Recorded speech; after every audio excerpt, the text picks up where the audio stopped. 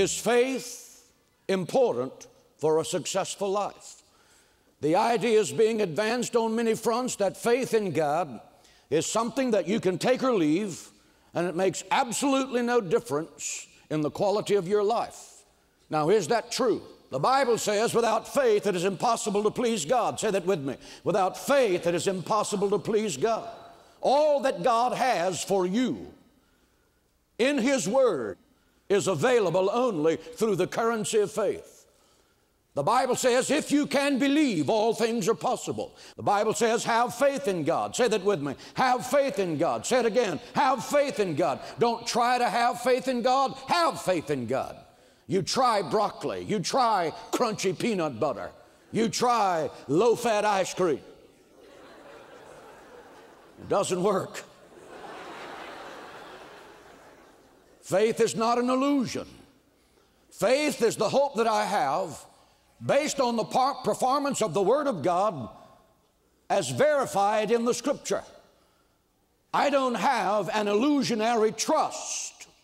I have faith based on the substance of the Word of God. Faith is not feeling. Faith is not emotion.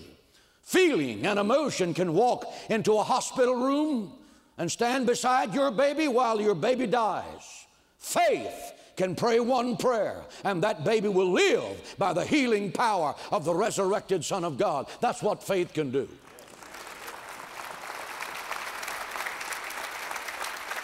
Webster defines faith as belief, trust, and loyalty in God. I want to burst this theological bubble right now. Faith is not the golden rule.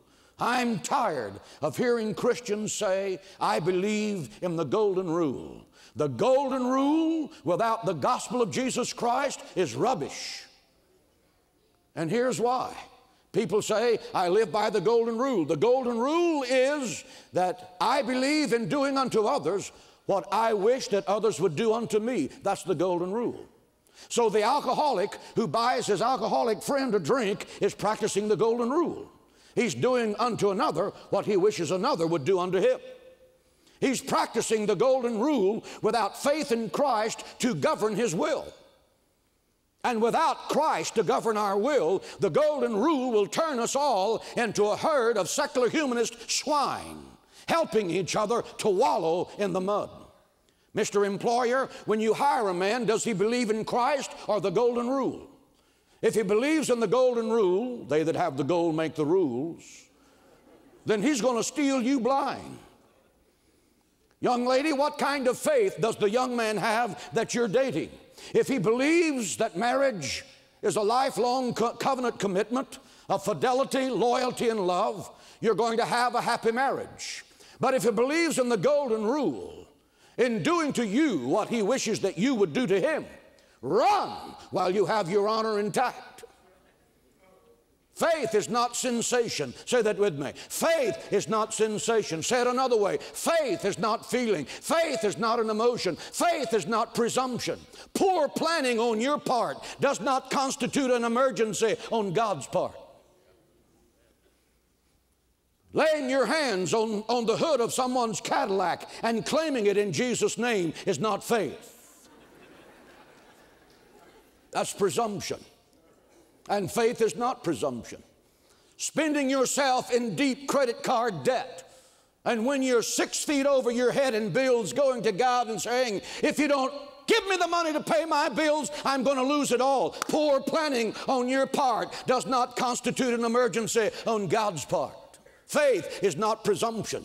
What the Church of Jesus Christ needs is more substance and less sensation, more discipline and less self-gratification, more holiness and less hype, more of the cross of Christ and less compromise with the world, the flesh, and the devil. And may God bring that to the church, and bring it now. Give Him praise and glory.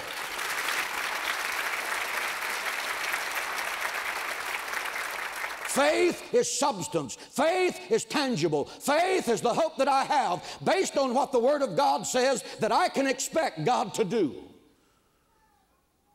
What you need is solid spiritual food. And that's what the church needs to hear. Not more sensational theological cake. What the church in America needs to hear more of is preaching that's beans, cornbread, and potatoes. Frijoles, fajitas, carne asada, huevos rancheros, etc., etc., etc. Start living by faith and quit chasing sensation. Stop looking for miracles and goosebumps and start looking for Jesus Christ, the Son of the living God. And when you fall in love with a master, miracles will be a common occurrence, but they are a common occurrence because you love Jesus and not pursue the miracle.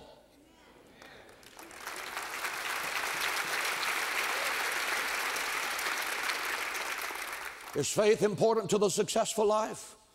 Let me ask you this question. What can be accomplished without faith? What happens to the man who loses faith in himself? What happens to the man who loses faith in God? What happens to the man who loses faith in the future? Does he sing for joy? No, because without faith in God, life makes no sense. We read in the media where the haves in their life much more often than the have-nots.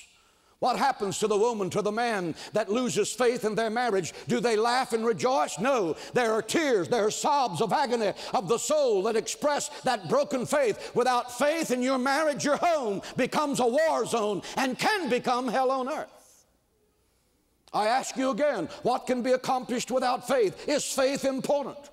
The farmer plants his seed by faith. The faith that God will make it grow. Everyone who eats has an interest in agriculture. That means most of you. Some of you really have an interest in it. The physician makes his incision by faith. The faith that God can heal that physical body. Let me tell you something. If Jesus wasn't a healing Jesus, not one person would recover from one surgery ever in America. Not ever. He is and was and always shall be a healing Lord. By faith, Columbus sailed west. When the world said, if you travel far enough, you'll fall off the edge of the earth. Columbus was the first great politician. He traveled not knowing where he was going. When he got there, he didn't know where he was. When he got back, he didn't know where he had been. And he did it all on somebody else's money.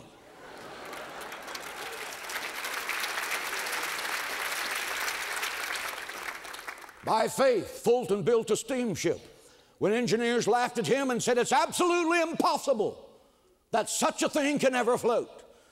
And when they started it up and started chugging down the river, an engineer standing on the riverbank said, it'll never stop. It's too big to stop. So there you have it. One group saying, it'll never float, it'll never fly. And when it starts working, another group says, it'll never stop. By faith, Thomas Edison, though he failed 1,200 times, put a light bulb together. If he hadn't, we'd still be watching television in the dark. Life without faith is impossible. The Bible says, have faith in God. Say it with me. Have faith in God. Say it again. Have faith in God. I want you to understand that faith, based on the substance of the Word of God, is tough and enduring. Faith endures the storm. Faith climbs the mountain. Faith calms the troubled sea. Faith takes you through the wilderness. Faith takes you through the valley of the shadow of death. Faith gives you an answer when nothing else will give you an answer. Faith helps you keep your sanity when there is no other basis for your sanity other than the power of the living Word of God. Give Him praise and glory.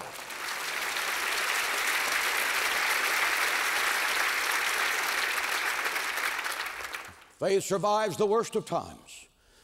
At the end of World War II, when the Allies swept across Germany, they were searching for farms and houses where snipers were hiding. And they found an abandoned house, and in the basement, scratched in the crumbling wall, was a Star of David, where a Jewish person had hid for months from the Nazis. And they found these words, I believe in the sun, even when it doesn't shine. I believe in love, even when it's not shown. I believe in God, even when He does not speak. Faith endures the tough times and the difficult moments. Some people say, all you Christians have is faith. My reply is, faith is all we need to survive the storms of life.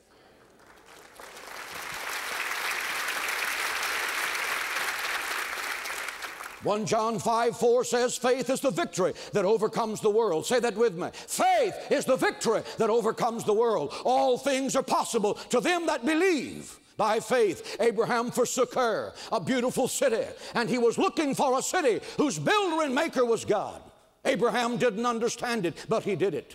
By faith, Noah built an ark without the approval of OSHA, without a Black & Decker saw, without the Maritime Union's approval, or with a federal grant. That's a miracle. By faith, Abraham, at 100 years of age, biologically as dead as a stump,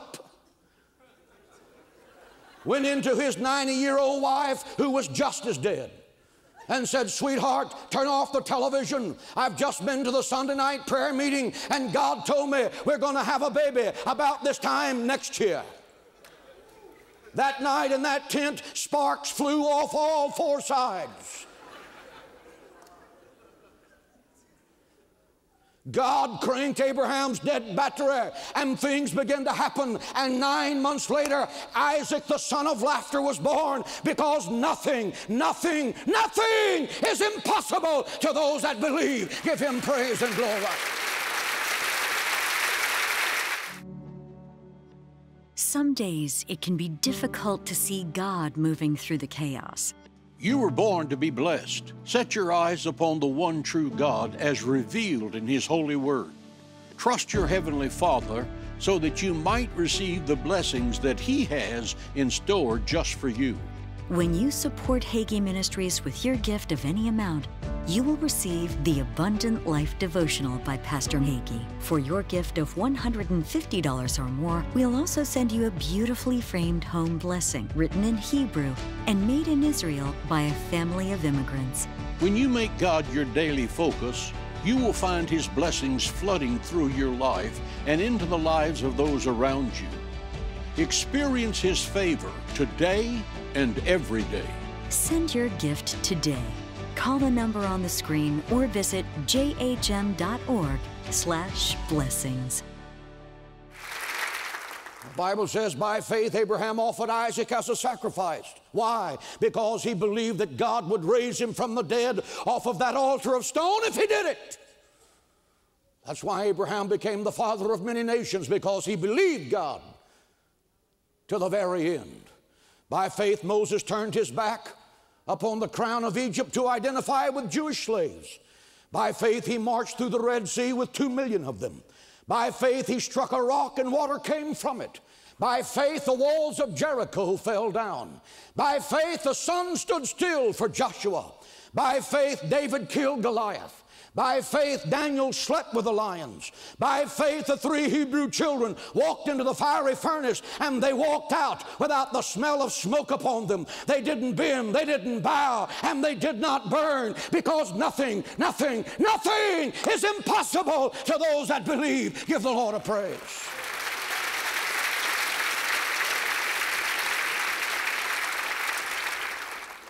By faith, a simple Hebrew girl at the age of 16, 17, or 18, named Mary, gave birth to Jesus Christ, the Son of the living God, and said, my soul doth magnify the Lord, and my spirit doth rejoice in God my Savior. That boy grew up and said, for by grace are you saved through faith. By faith, when you have lived your life, and you know you are living your last minutes on this planet, you can look straight into the eyes of God and say, open up the pearly gates, I'm coming home. I have faith that there is a God. I have faith that there is an eternity. I have faith that I have victory over death, hell, and the grave. I have faith that I have a mansion just over the hilltop. I have faith that on the other side, my relatives are standing there shouting on the hills of glory. By faith, I believe that. Give him praise and glory.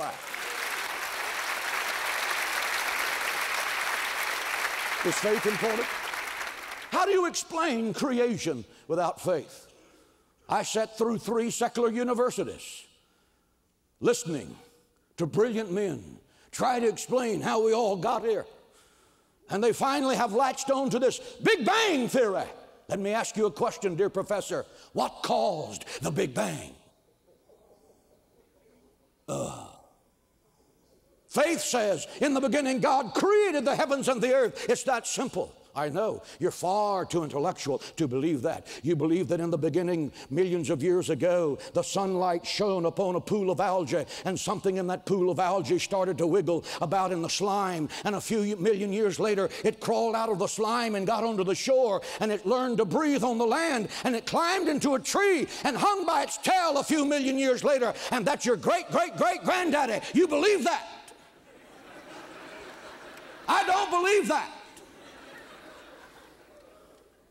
Look at the universe. Look at the stars that are in the heaven that declare the glory of God. Look at the sun blazing in all of its fury, the moon reflecting the glory of the sun, the seasons that follow one another, the birds in constant migration. All of this speaks of a master plan. If there's a master plan, there's a master planner. Who is it? I know. You believe that this matchless, marvelous, miraculous, functioning universe is the result of an ecological accident. It's something like finding a Rolex watch on South Zarzamoro Street and saying, the beveled glass blew in from Pittsburgh accidentally, and the delicate spring leaked from the steel mills in Ohio accidentally, and the gold migrated alone and unassisted from South Africa by accident. And the jewels were dropped out of the pocket of a South Zarzamoro jewel thief. And all of these ingredients leap together, and with a twist-o-matic band, they tell the date and perfect time. Do you believe that? If you do, I have some oceanfront property in Arizona I want to sell you. I don't have faith enough to believe that. I believe that in the beginning, God created the heavens and the earth. Give Him praise and glory.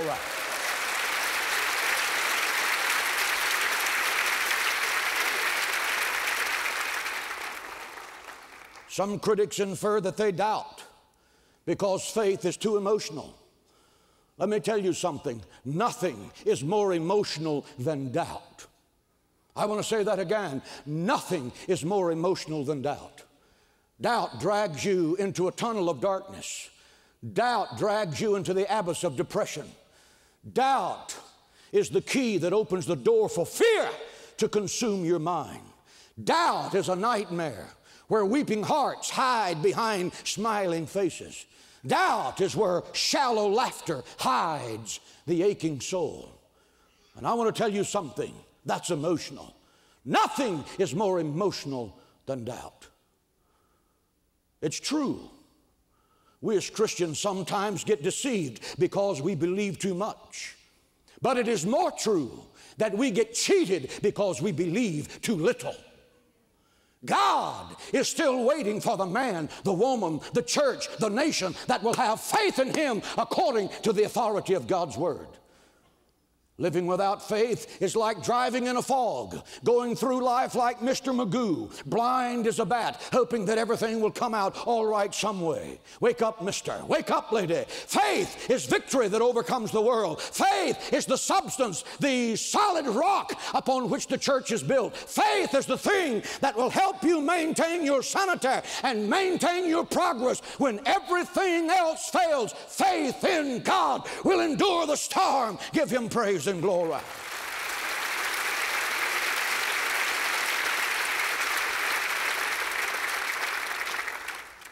Without faith, how do you face the future? Remember, you're not going to get out of life alive. Think about that a minute. You're not going to get out of life alive. No one ever has. How bright you are, how powerful, how wealthy, someday you're going to die. What are you going to do when you step into eternity without faith in God? Faith is the most important ingredient that you will find in the Word of God. Without faith, you cannot be saved, you cannot be healed, you cannot know the power of God. Faith that you have as a Christian must be tested. Listen to this, child of God. How do you know how much strength your faith has? You do not know until you have been in the fiery furnace of God's testing. There are some whose faith is not strong enough to carry them to church on Sunday morning, but they expect that faith to carry them to heaven. You're living in an illusion. If your faith can't move mountains, it at least ought to try to climb them. God sends the test to show you the true strength that you do have. A little fat puppy grows up to be a tough bulldog because it overcomes the test of life. When you're going through a trial, don't pound your chest and look at God and say, "Why me?" God has put you in the problem so that the problem will test the quality of the strength of your faith. Have faith in God. A rabbi, a Catholic priest, and a Baptist preacher were out trout fishing on the lake. And the rabbi forgot his rod and reel, and he walked across the water to the shore, and he got it. And he walked back. The Baptist preacher's eyes were bugging out. The Catholic priest left his tackle box, and he walked to the shore, retrieved his tackle box. The Baptist preacher was just mystified. He said, "I know, I have as much faith as they do. I'm going to walk to shore too." And he stepped out of the boat and sunk and almost drowned. He couldn't swim. The rabbi and the priest drug him back in the boat, and he tried again. And they pulled him out again as he's spitting water and coughing. The rabbi says to the priest, "Do you think we ought to show him where the rocks are before the man kills himself?"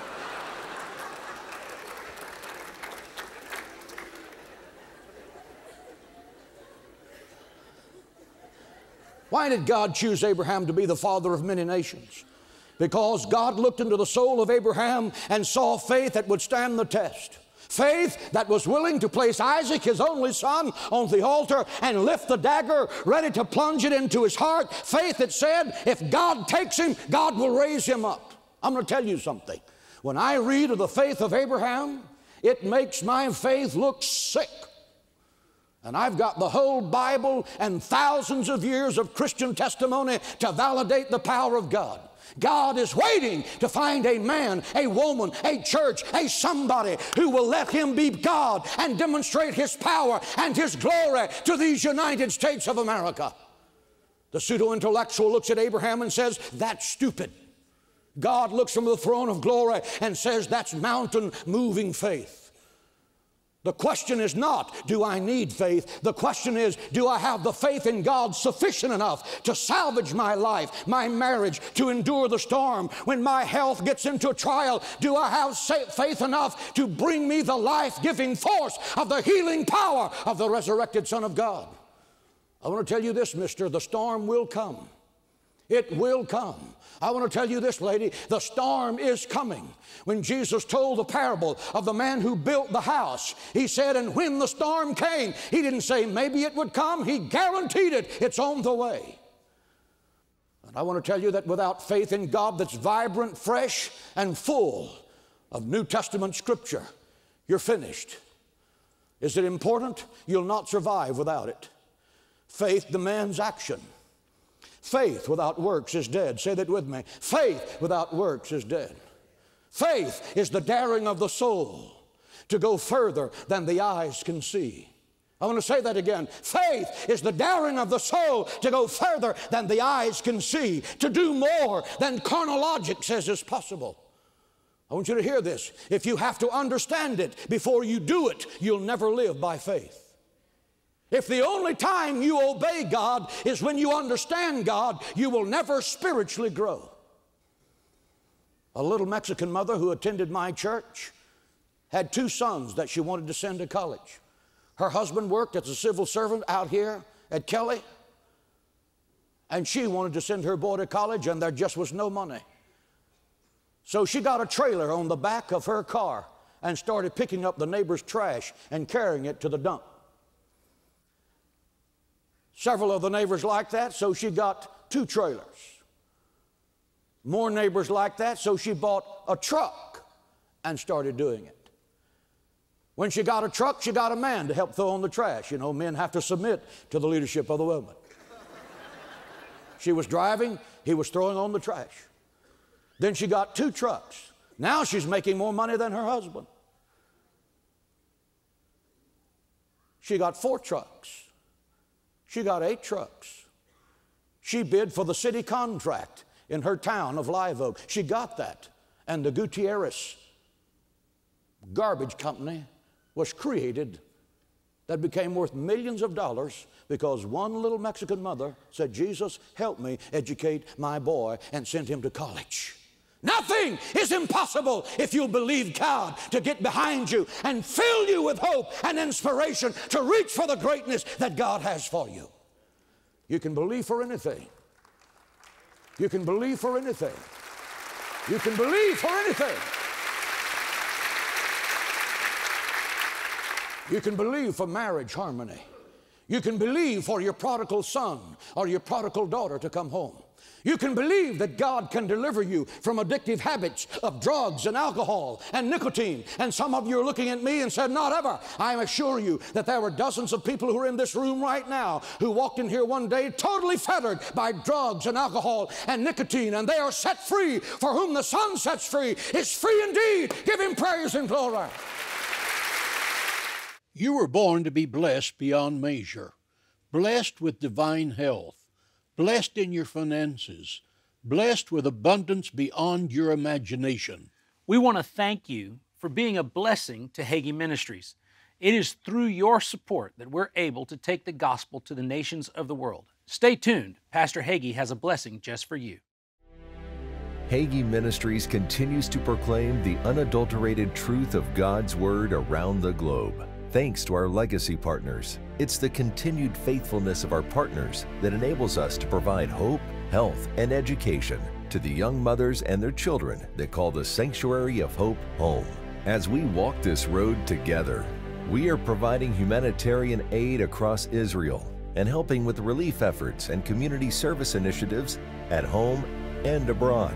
Together, we are transforming the nations of the world for Jesus Christ. We are excited to reach the younger generations as we expand into areas such as Apple TV, Roku, podcasts, social media, and live web streaming. Your action today can become part of your legacy. Become a legacy partner. Call the number on the screen or go to jhm.org/partner.